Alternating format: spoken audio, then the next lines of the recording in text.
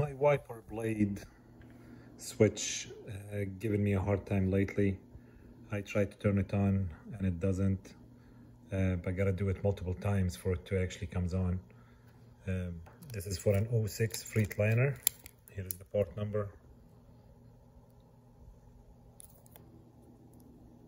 I wanted to show you guys how to take it apart. I already have. So the sticker was covering this and these two pins right here. So what are you gonna do is try to push this part that direction while holding this part back. At the same time, you gotta push these pins up. And on the other side, you also have another one. You gotta push this pin up, and then it comes apart. So what I wanna do before buying a new one, this is a $50 part. I wanted to take a closer look and see if I can fix it. So I will show you guys the inside of it and what can be a possible issue. So first thing you want to do is inspect every point of solder and see if it has cracks.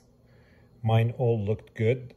The only small issue I see is there is some dirt right here. So I'm not sure if this is a short or not, but I will clean it up and take a closer look.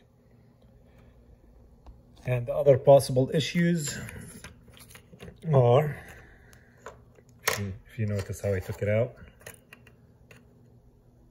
So there is these two connecting pins. What I would do before putting this back, I'm gonna clean everything up. I'm gonna make sure that these are pushed up, and I will install it in its location, and then put the board, electric board, on. And here's the other one as well. I don't see any breakage, I don't see any dirt, everything looks good. And the other thing I'm looking at as well is if you have any broken pins right here. So mine is actually very clean. All the solder points are good, no cracks. I'm gonna clean this part right here. And the other thing you want to take a closer look at, and these are the hard ones. That's where your copper piece touches. So when you, let's say you want to turn on your wiper blades, you push it in and then it goes back. So what's happening is you're connecting these two together right here.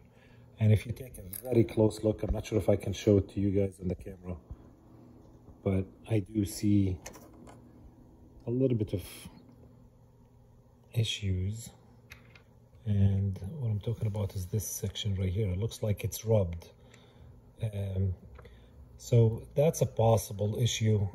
Basically, it's a normal wear, and I'm not sure if I can fix this. I'm gonna try to clean it up and make sure it's all flat if I could. But I think for this part, that's everything I can do to repair it.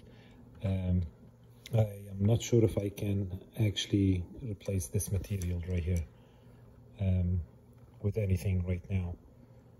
But I'm gonna clean it up, clean up these pins, put everything back, and test it again. I hope this is helpful for you guys. It may save somebody some money. You guys have a good night, and please like the video and subscribe as well if you're interested. Thank you.